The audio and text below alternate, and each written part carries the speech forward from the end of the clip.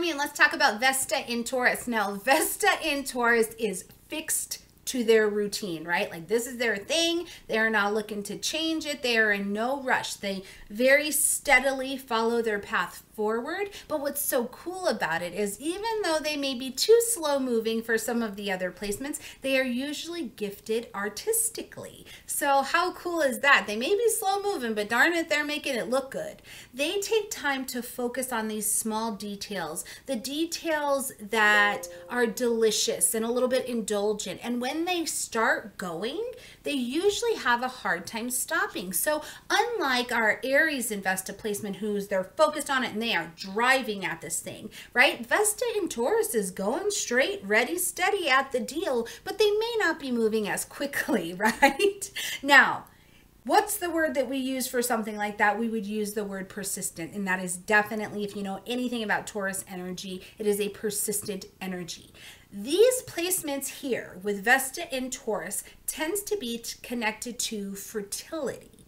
Okay, so we can look at things, are there fertility issues? Even sometimes when we take fertility out of the context of just inside the human body, we can look at in the planet. You know, on Earth, are we having a problem? Is an area having a problem with germination? Is something not growing? Is it not fertile ground or grass?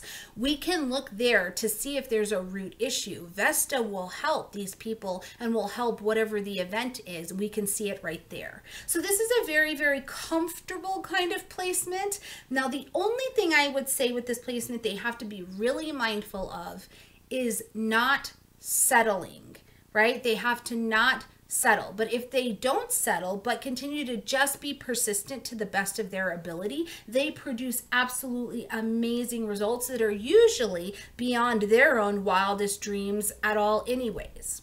All right, guys, that's Vesta in Taurus, and I will see you tomorrow where we will do Vesta in Gemini.